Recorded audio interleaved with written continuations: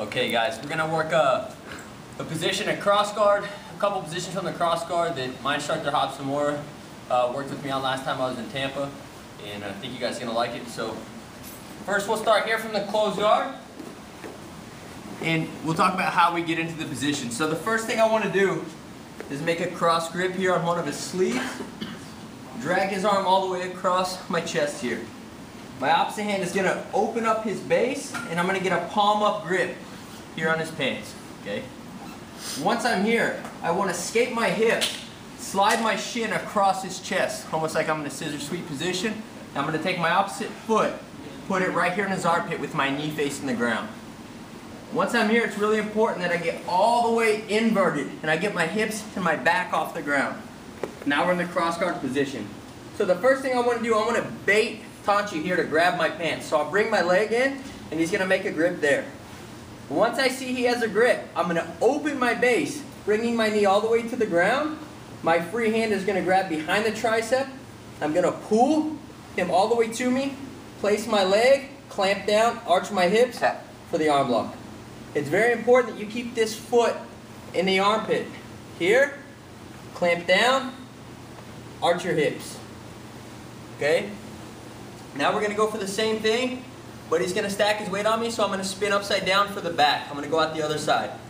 So I got the cross grip, I open his base, palm up. I hip out. My shin goes across his chest, foot in the armpit. I go inverted here. Okay, same thing, I bait him to grip. Once he grips, I open up, I pull at the tricep, and I go here. Now look, I don't have the leverage. I start to lose the leverage. So I'm going to take my head, I'm going to spin out here, stretching my leg. Once I'm here, come around to the side. I make sure I keep the grip, and I continue to escape my hips here, facing his head, pulling my leg out, attacking the back. Okay, so I'll go one more time with a little more speed. You can get an angle from this side. So I'm here, cross grip, push, open up. Scissor sweep position, foot on the hip, get inverted. Bait him. Once he grips, I open, I pull, and I'm here. Now look, I'm going to continue spinning all the way out here to this side. I stretch my leg all the way through, grip the belt, I start to escape my hips, pulling him to me, and attacking the back. Once I'm here, look, you can start to go right for the neck. Here. The last variation is going to be when he does not grab your pants, okay? So when he doesn't make the grip on your pants, we're going to take the back, go in the opposite direction. So here, close guard, set up the cross guard. Cross grip sleeve, push the base, palm up grip here. Escape your hips, slide your shin, foot in the armpit, get all the way upside down.